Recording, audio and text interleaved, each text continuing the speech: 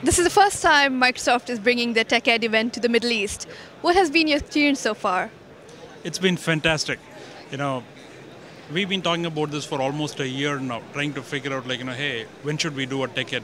Because TechEd is a way for us to have a two-way dialogue between Microsoft and some of our core customers, including developers and IT professionals. And we've been thinking about hey, when do we start this in the Middle East region, particularly given the growing importance of technology and the growing adoption of technology that we see both among the IT pro community and the developer community. So we've been talking about it for a couple of years, and we finally decided last year that hey, let's start it this year.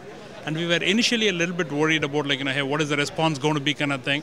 But the response from people has been just fabulous and fantastic. So much so that we've had to increase our registrations and stuff like that to make sure that we could cater to all the people who wanted to be a part of TechEd. So I feel very, very good about the response so far. Can you talk us through some of the key focus areas for the developer community right now? Great. So first of all, I'm working on or my team, I should say, is working on a couple of new products that are coming down the pipeline. Visual Studio 2010, .NET Framework 4, the next version of Silverlight, which is Silverlight 4, and the next version of Expression Studio, which is Expression Studio 4. Okay, and we've been working on Visual Studio 2010 and .NET Framework 4 for the last several years now. And from my perspective, we are almost close to the finish line. In fact, we are so close that I can actually smell the finish line, so to speak. Because in the next 6 weeks or so, we'll be done with these products and we'll be bringing these products to the marketplace.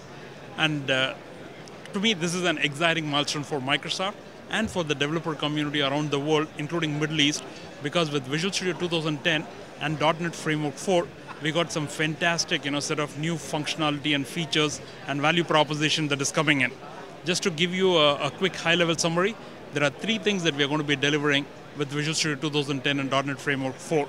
The first, we are going to provide tool support for the broadest set of platforms from Microsoft, including Windows 7, Windows Server, Windows Azure, Office, SharePoint, SQL Server, and the like.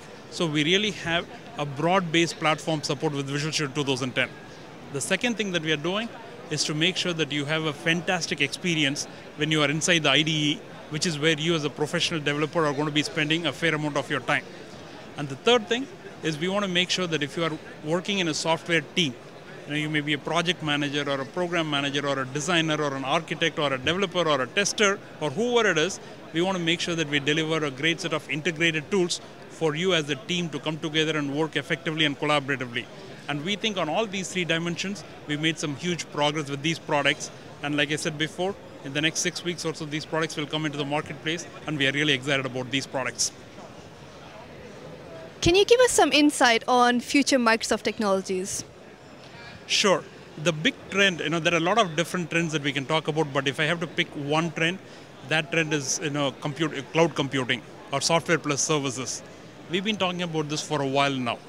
People are used to running software either on their sort of local desktop, local device that they have, or in their local data center that they have if it is in a business environment. And we are seeing a trend where more and more people want to think about what it means to run software as a service, okay? And it isn't either software or service. It's going to be software plus services, because we think there is a ton of value if you can marry software that is running on a local environment with the value of software that you can get running on the cloud as a service. And the big advantage, particularly in this economic climate for our customers around the world, it's to say with cloud computing, you're going to pay as you go, as opposed to having to pay for it all right up front. So you can either increase or decrease the usage of software depending on how well your business is doing or not doing at any given point in time, and know that you pay only for what you use. So if you think about any IT organization, they have a set of fixed costs and a set of variable costs. Keeping the fixed cost as low as possible and keeping the variable cost be flexible so that you can dial up or dial down as your business grows is something that our customers care about a lot. And I think cloud computing is going to enable you to do that. So that's one big trend that I see happening. Recently we launched Windows Azure, which is a cloud computing platform from Microsoft, where we expect both Microsoft as well as our partners and customers to be able to build additional services and applications that run on the cloud. And we are going to see that be a huge thing moving forward in sort of software space. Thank you.